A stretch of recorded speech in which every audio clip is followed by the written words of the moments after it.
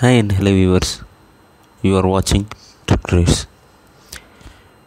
Today I am going to discuss you how to design a extension plate. Normally the extension plate is used to extend a rod or a pivot system to give an extra radius or extra circumferential movement for a rotating object. Normally the extension rod will come like a slotted plate. Today we can deal with that.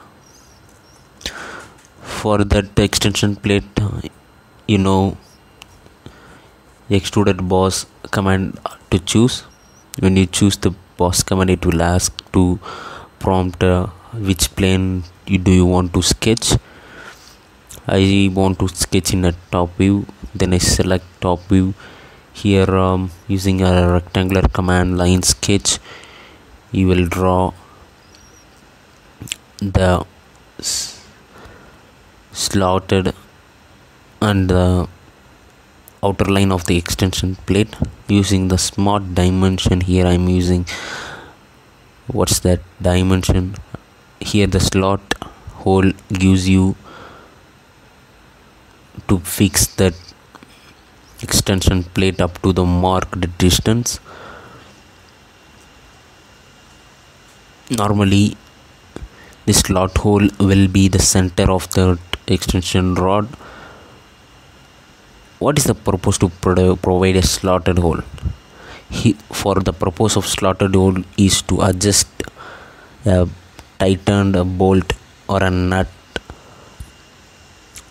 to wherever the place required to us. This is convenient for us to fix the dead end object within the slotted hole.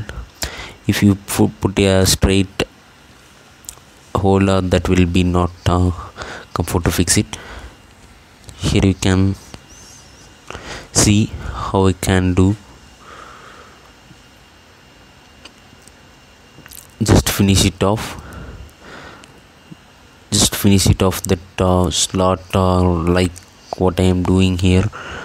Just click arc command to the both end to produce a slotted surface inside.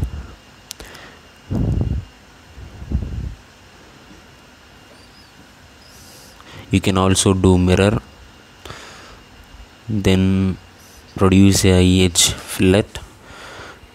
This is normally called as a chamfered. By using the chamfer command and the toolbar, you can use it. Just click it. I using 15.5 as a dimension. Normally click OK, then you will be prompted to isometric view of the extension plate. Here I am use the 12 mm thickness plate. Why I am using the 12 mm thickness plate? This extension rod will bend in a axial load and a compressive load and a bending load and a shear load.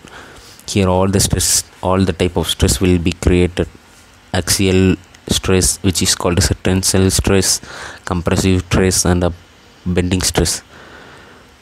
Here you have to calculate these are all that stress and these are all enough. You have to fix a factor of safety. This material withstand these are all the stress, then only you can design what's the plate thickness required. Take it up this tutorial. Please comment below if you have really a technical doubt. Thanks for watching, viewers.